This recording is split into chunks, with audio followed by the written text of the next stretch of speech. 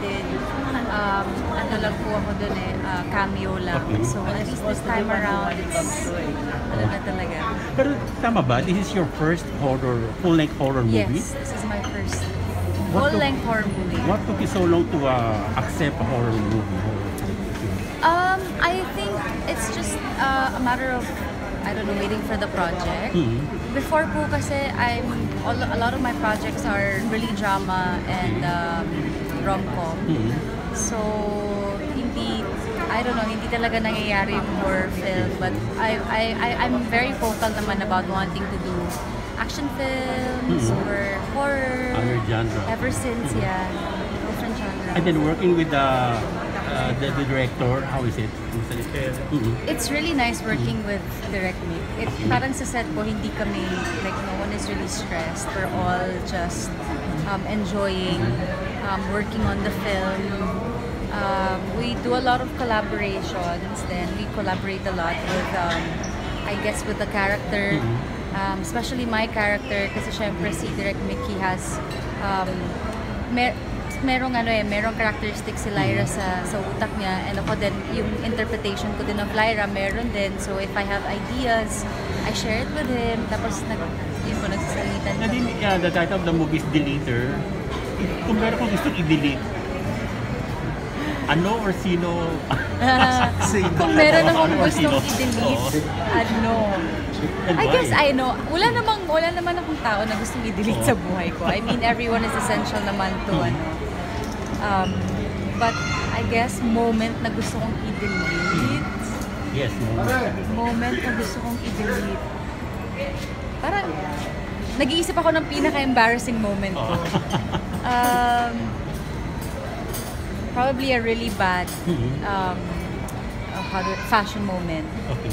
Yun na lang. Yung mga photos ko nung lumang-luma pa, yun na lang, na medyo hindi pa ako agree sa fashion ko nung time. Okay. So, yun lang po siguro. You're glowing these days. You're inspired. Sorry? You're glowing. You're inspired these days. Thank you. Sino nagpapa-inspire ba? Sino? Meron ba? Marami. I think it's ano lang po I've learned to enjoy life. Okay. I'm learning to live life to the fullest. I mean, life is hard, but then you have to learn to go with the flow. Yes. So yun lang. I don't stress out so much. Ano lang po talaga ako. Talagang chill lang ako lately. Okay, last two questions. What are you most thankful for as the year closes? Ano may mag-isip? What am I most thankful for? For this year, being able to travel again. Medyo marami po akong napuntahang iba't ibang lugar this year. And yun po, thankful ako na kahit busy, nakakapag-travel po ako this year. So, my last question. Your message sa lahat ng umaasa pa rin na diehard fans na kayo pa rin, no? Na, you know what I mean, no? 2023 na po. Yes, so, anong message mo sa kanila? Yun lang, magka-2023 na. I think it's time for us to all start a new chapter. Yun. I mean, the project. Sorry? Project. Baka pwedeng project lang. Mga gusto ng mga fans. Yes. So, Well, I mean... Not naman in real, yung totoong buhay Yeah, na. I mean, we'll see. Hindi ko din alam kung anong i-expect. And I guess that's one thing that I always tell everyone now. We don't know what to expect. You know, hindi din natin alam. Yeah, if it's a good project, okay naman. I mean, I'm very collaborative. Hindi naman kami magkaaway or anything. Nashabol lang namin sa patron ngayon. Binabansagan kang bagong horror queen. Wow. Grabe naman yung horror queen. Parang isa pa lang naman. How do you take that? I'm looking forward to more horror films or projects na horror. Let's see. Pero I don't think I can call myself a horror queen just yet. I mean, one movie isn't enough to claim that Yung deleter that label. Yung deleter ba stressed you out? Well, to be honest, na-discover ko lang po to just because it's my first time doing a full-length horror film. Pero sabi ko din kay Direct, mas stressful pala mag-shoot ng horror kaysa drama. Kasi with horror, meron kasi kaming mga araw na yung climax ng movie na sobrang tense nung eksena. So, the whole day, parang sobrang tense lang ako. Kasi syempre, kailangan consistent yung reactions mo, yung emotions. So it was really, really tiring. Tsaka sobrang nakaka-stress siya. Kasi kasama yung buong katawan. So we see another best actress award. Let's see. I don't wanna claim it. Let's see. Nadine, as soon as lumabas yung trailer ng The Leader, it trended online. A lot of people parang nakarelate because they parang at some point, they were part of that kind of job. How does it feel that you're portraying a role na it's really happening in real life? Actually, before we started filming, si Direk po kasi merong mga pinadala sa aming links ng movies or kahit mga reference that documentaries that we watched. And surprisingly, talaga siya, it's a real job. And it's not a job that you take lightly.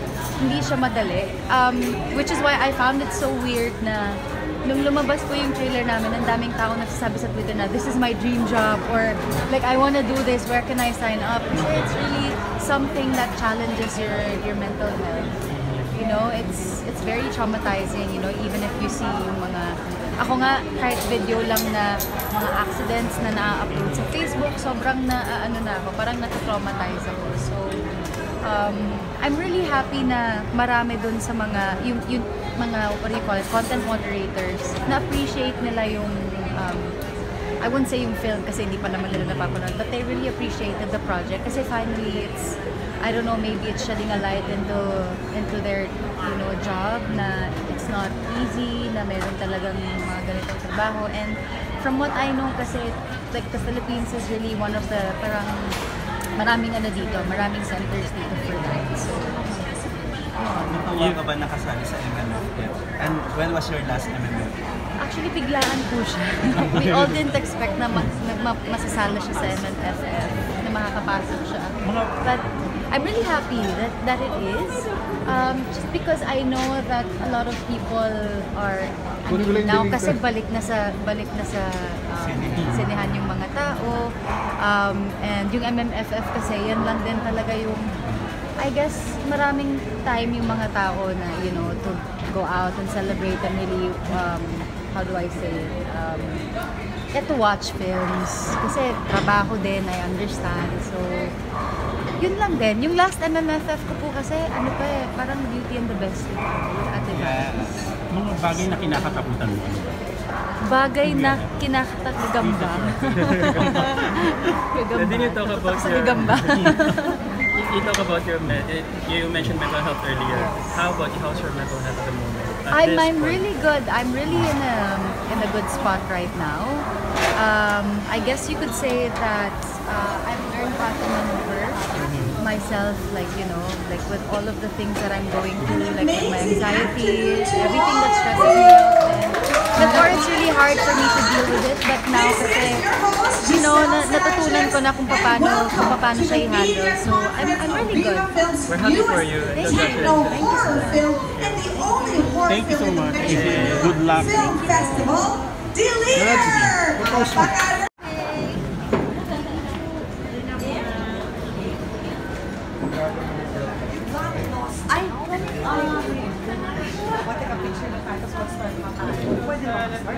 Mag-start na or si Makoy pala. 10 minutes. Ano?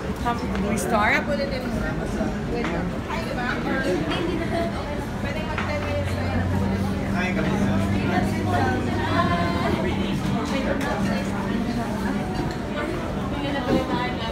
Sana naman, Alan, hindi ka pumipwesto dyan. Ay, sorry. Hindi, okay na.